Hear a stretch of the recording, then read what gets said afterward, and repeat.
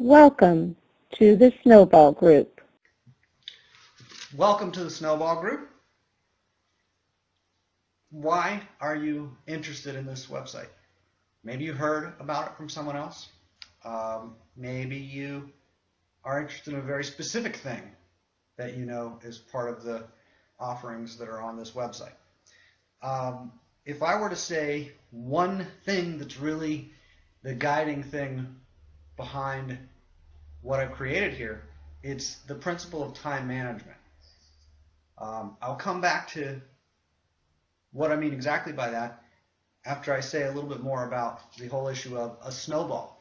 So the idea with the snowball is small, relatively small actions can produce new results, and a series of actions in the same area of your life can produce really dramatic results, even in pretty short periods of time. A series of even small changes in several different areas of your life or several different areas of your business can produce massive improvements. Sometimes with pretty little investment or change or friction, sometimes really smooth, a series of really small changes across a couple different areas sometimes can produce really dramatic results and quickly. So time management I mentioned. So time management, how is it that time and management informs all of the different interests that I have here? Well, first of all, self-interest. I got to know what my self-interests are. My self-interests include things like promoting my health, promoting my financial well-being. Marketing a business is, of course, related to financial well-being. And to have great communication skills and to have good time management, that's all stuff that promotes my self-interest. I want to know what my self-interests are, and I want to promote them well. And so with time management, I want to have clarity to sort out what do I need to stop doing or do less of, and what do I need to do more of or start doing. And how do I tell? What's the exercise that I can use to assess what's really my priority currently? What really creates emotional power in my experience? Where's my focus really drawn to?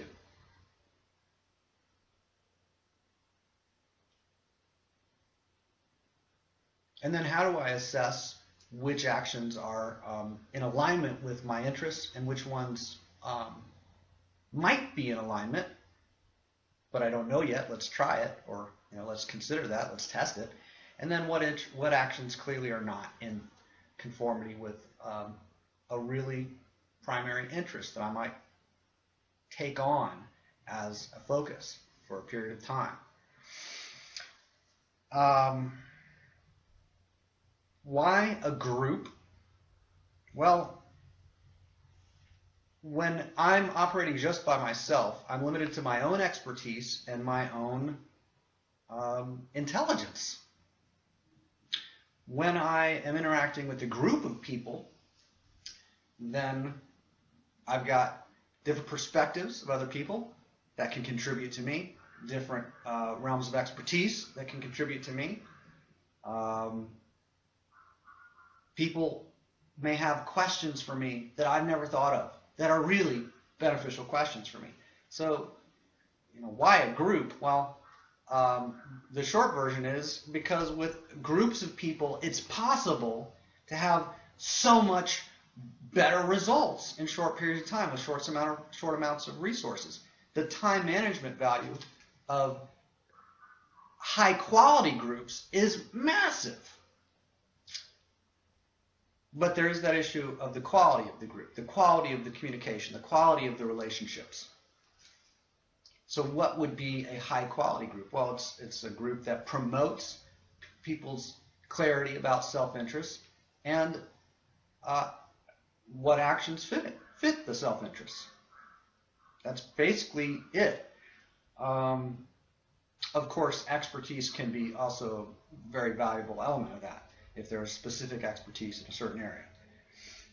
So the basic idea is that we want to find things that are great for time management, for producing the results that we value, and then also find things that aren't so good. And one of the things I just thought to mention in passing, if we're condemning other people's methods, even when those people aren't present, that's a possible major drain on time. We may even go out of our way to spend time looking for things to condemn, methods, things that, practices, actions that people have taken 100 years ago, 20 years ago, whatever. Even we can look back in our own life and look for things to condemn. Well, looking for things to condemn is actually a kind of odd investment of time. What is the benefit of finding some action or some person to condemn? There could be one, but in general, I don't find that especially appealing. So in a group of people or in a relationship of two people, when there is a really committed interest to identifying self-interests and promoting them, we may find that condemning actions isn't a big investment of time. Maybe that used to be something that people were familiar with, but we just find that it doesn't happen very much. I do want to note, why is it that I want to bring up the subject of why is it that people might have so little clarity about their self-interest? Because self-interest, as far as health and financial well-being and so on, these are things that are pretty much universal. Everybody is interested in these things. Everybody has that self-interest in health and well-being, even in high quality of life, fun, good relationships, healthy relationships. Everybody wants these things, generally speaking. So why would it ever be an issue that we would want to find a really high quality group?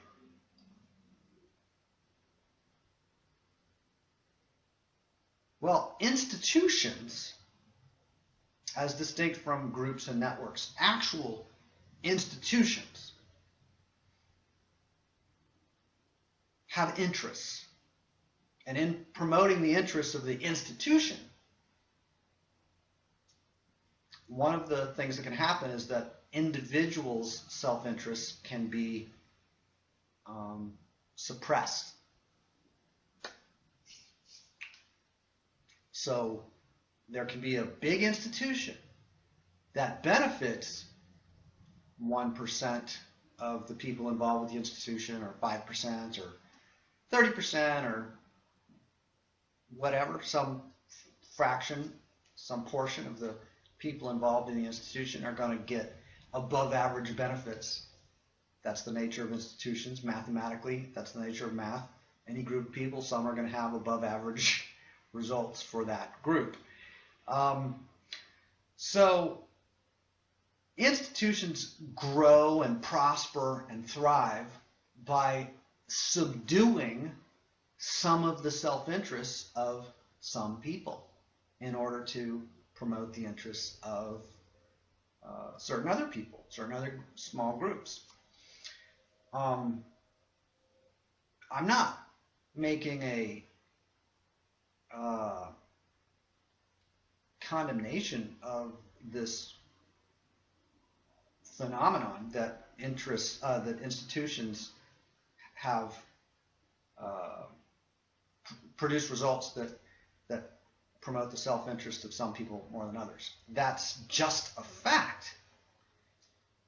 So I respect that fact. I respect that institutions are useful for disproportionately benefiting large or small groups of people, in contrast to other people that could be participating somehow in the institution. So institutions can program us to think in certain ways, to speak in certain ways, to act in certain ways that bring our health results to benefit the institution in some way. In other words, some institutions may want us to be within a certain range of health. They don't want us to be too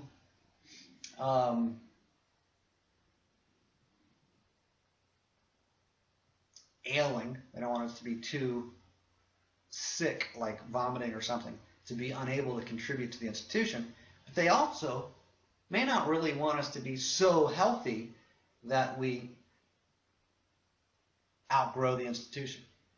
Same with finances. They don't want us to be necessarily destitute. They want us to be able to come and contribute and be part of the institution's activities. But what if we get independently wealthy? Well, independently wealthy sounds a lot like independence, like not dependent on the institution. Institutions thrive through people being dependent on the institution. So if people are really independent of the institution in regard to wealth or health or their capacity to have healthy relationships, then why do they need the institution? The institution has to then really compete with a lot of other institutions. And ideally, an institution is going to thrive by monopolizing, by having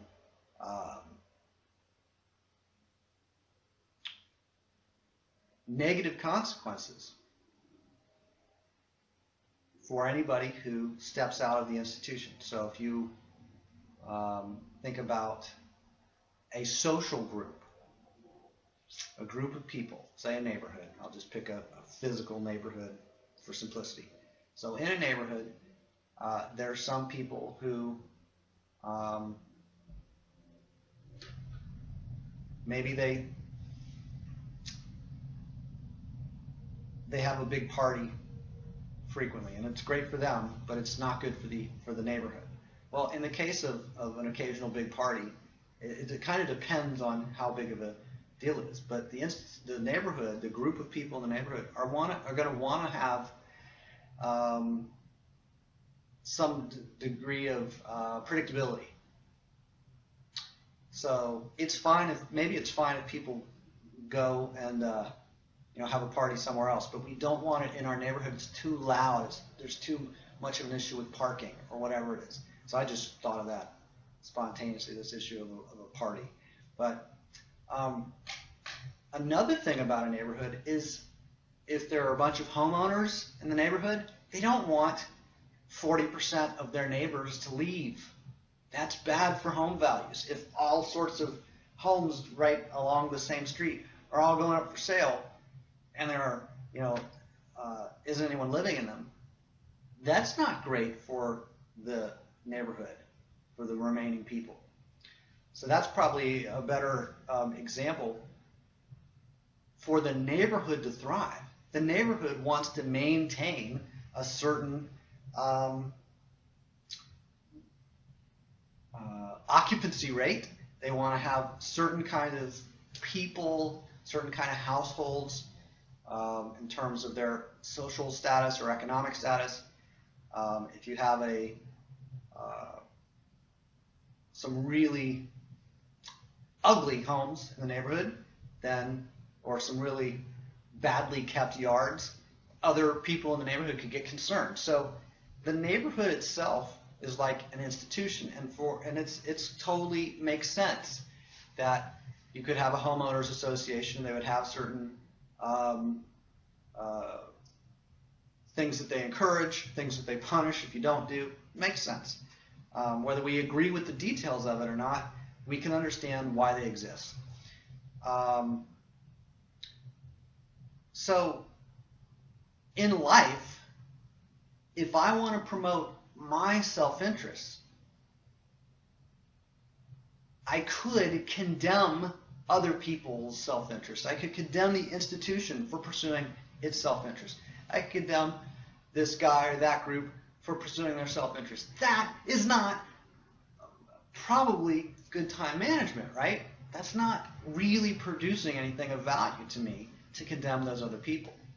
For me to look at other people and see what they're doing, maybe I can say, oh, well, there sure are getting in a lot of fights. There's a lot of infighting in that homeowners association.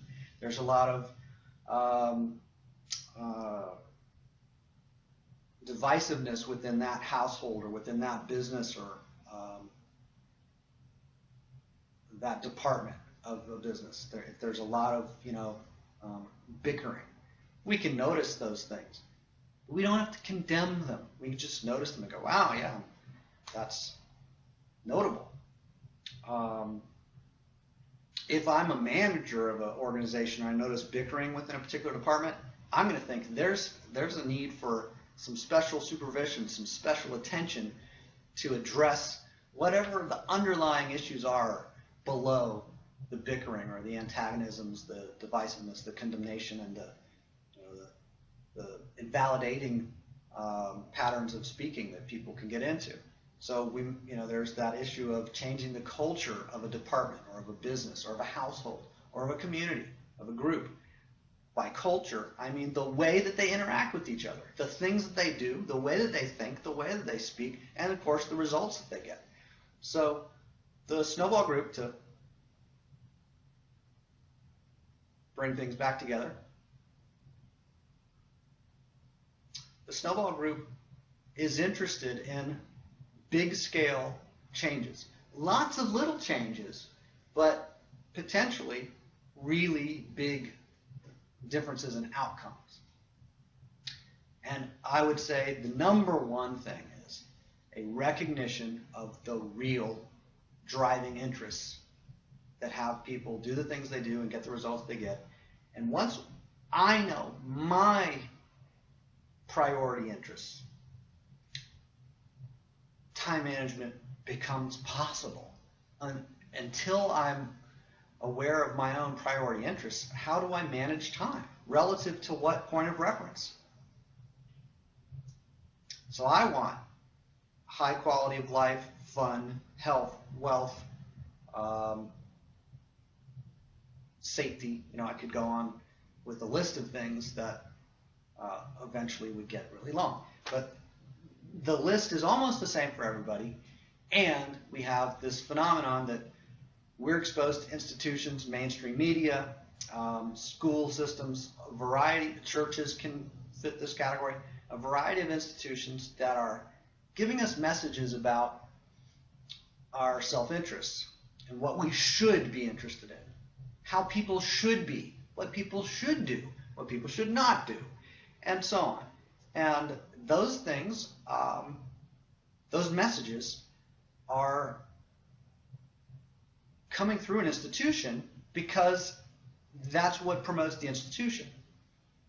I can respect that every institution promotes its own, generally speaking, every institution promotes its own survival, its own, continuance, even its own growth and dominance. So in a group of people where everyone is respectful of self-interest, where everyone is interested in time management, where everyone is interested in their own health and their own financial well-being and their own time management practices, their own communication skills, their own healthy relationships, where everybody comes in with that background of what you might call responsibility, then it's a distinct group. In many cases, I could assess groups that I've been in the past and say, well, yeah, people talked about responsibility, but they didn't really have a stake in each other's outcomes. They weren't really interested in each other's outcomes.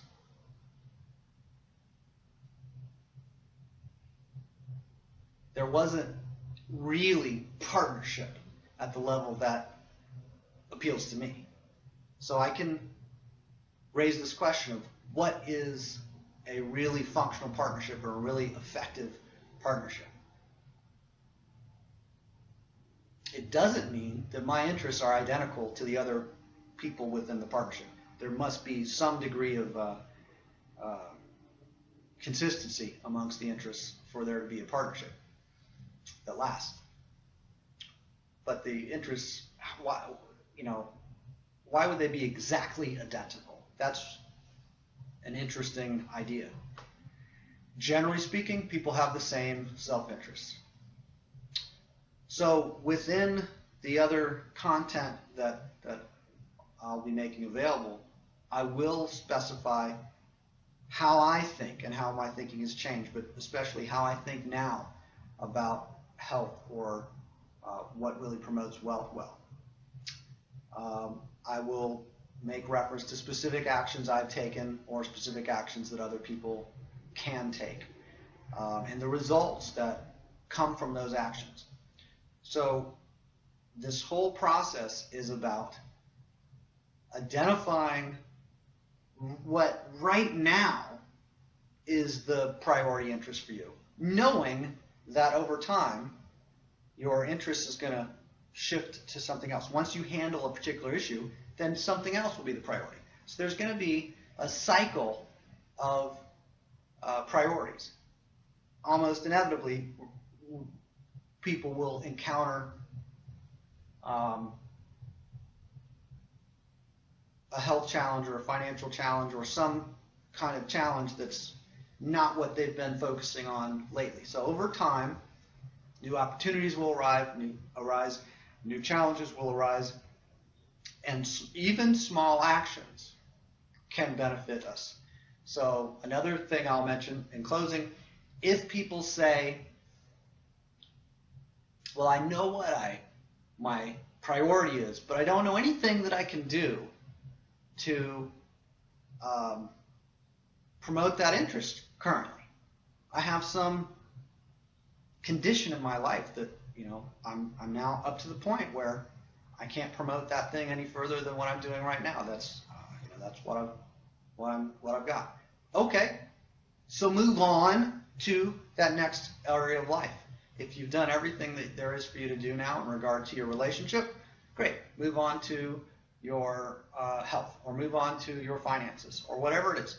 Just keep moving through these self-interests, these priorities, these areas of interest to you, and keep moving through them with this group. Let's share, have conversations about our explorations, our successes, even our disappointments and frustrations. What we're afraid of is going to spark us into action as long as we know what attracts us. If we know what attracts us, the more fear, disappointment, and frustration I have behind me, so to speak, as long as I know where I'm going, the more negative emotions I have behind me, the greater my motivation is, the greater my velocity or momentum can be. I propel myself. Once I know my destination, my target, I propel myself with